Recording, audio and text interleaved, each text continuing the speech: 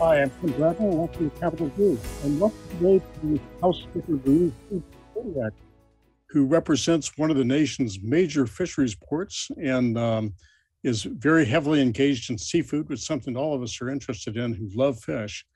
Also served by the ferry system, very important, which has seen its issues in the past year or two. Anyway, thanks for joining us, Madam Speaker. Oh, my pleasure. Thank you for the invite to join you. Always happy to do so. So how's things in Kodiak? Oh, fabulous. As you mentioned at the outset, Kodiak is one of the largest seafood producers. Where we are the second largest in the state on deliveries. We're the second largest to Dutch Harbor. And I always say the only reason that is because our Kodiak fisher people deliver to Dutch Harbor. Otherwise, we'd be number one. But we have processors. We're one of the, if not the only, one of, I think, two, but I think we might be the only community in Alaska where we are a 12-month-a-year processing community. We have longline, potfish, trawlers. We have seiners, set netters, gill netters.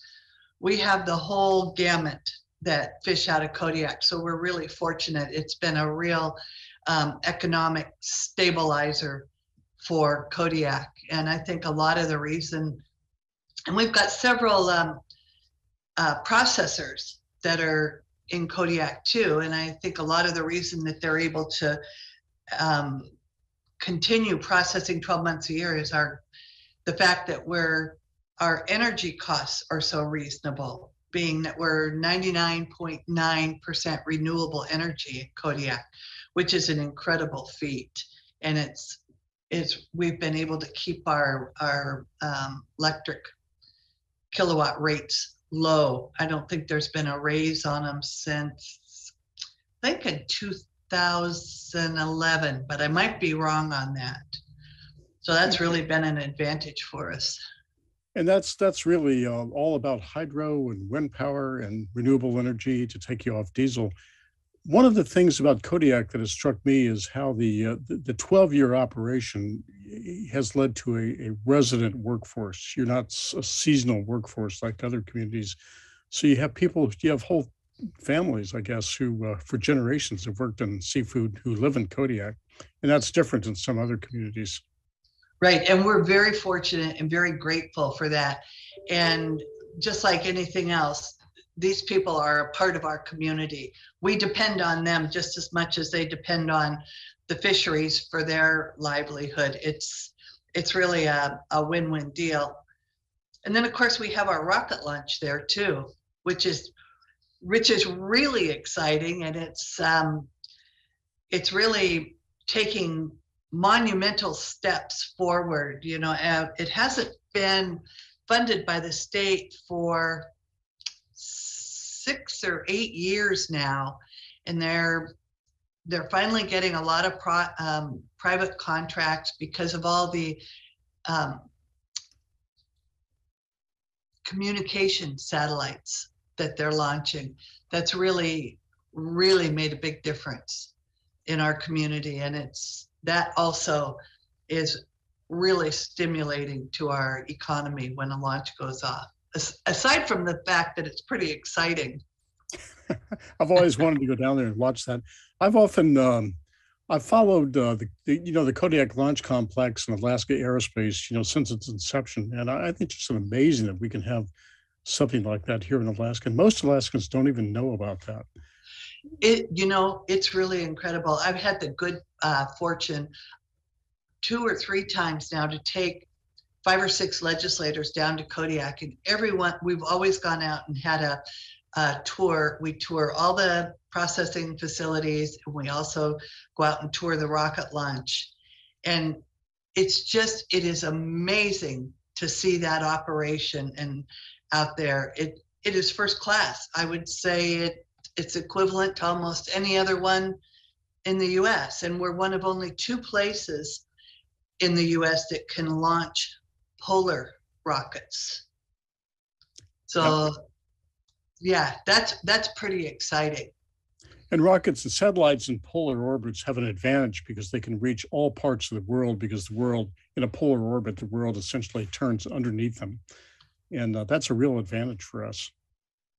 Right. And you know, as long as I'm selling Kodiak, we also we also have the largest Coast Guard base in existence in Kodiak. It's and boy, I'll tell you, they sure are an integral part of our community as well. We're really fortunate. We have a great community, and I know there's a lot of them in Alaska like that. But being on an island the way we are, it seems like we have a lot more interaction with each other, simply because we need each other a little bit more when you're stuck out there on an island and the ships don't get in or the planes don't get in. You just get on hotline and say, I'm out of this. Can somebody help me out? And somebody always does. It's pretty nice. Well, speaking of being on an island, I think we'd be remiss if we didn't mention how that the Alaska Ferry Marine Highway System is very important to Kodiak. And there's been a pretty eventful past couple of years. Do you see hope on the horizon? Oh, I'm really excited about it. I am very excited about it. And I've had several conversations with the new commissioner, Commissioner Anderson, and he's excited about it too.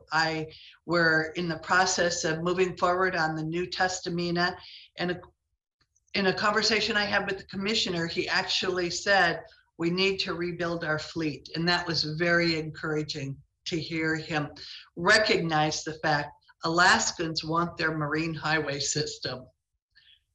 Well, it's a hard thing for people from many other states to understand how this is our national highway system that connects our coastal communities.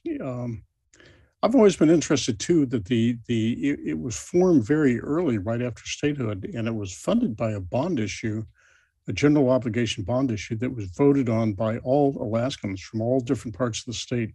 And that was pretty amazing that Alaskans were able to come together to form and to finance the first ferry vessels for the marine highway system. Well, I'll tell you something. That wasn't the first time Alaskans came together over the Alaska Marine Highway System. A couple of years ago, when there wasn't much interest from the administration insofar as the marine highway system was concerned, Alaskans spoke, and they spoke loudly. And when they called in to our transportation meeting, they broke every record there was in testimony, since they had been keeping track of it in this building in the Capitol. Alaskans want their marine highway system.